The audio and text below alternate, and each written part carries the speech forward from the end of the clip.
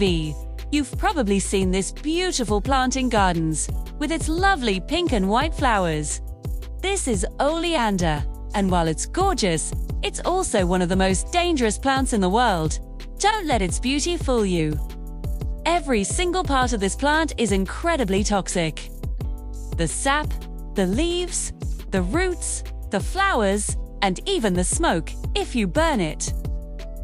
The scary part is how little it takes to be lethal. Just a few leaves can be enough to kill a full-grown adult, and a single leaf can be fatal to a child. It's even strong enough to take down large animals like horses. So, what makes it so deadly? Oleander contains powerful toxins called cardiac glycosides, which directly attack the heart and can cause it to stop completely.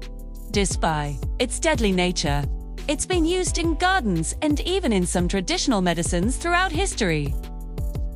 It's a true beauty, hiding a lethal secret. So admire it from a distance, but be extremely careful. Thanks for watching, and be sure to subscribe for more fascinating facts.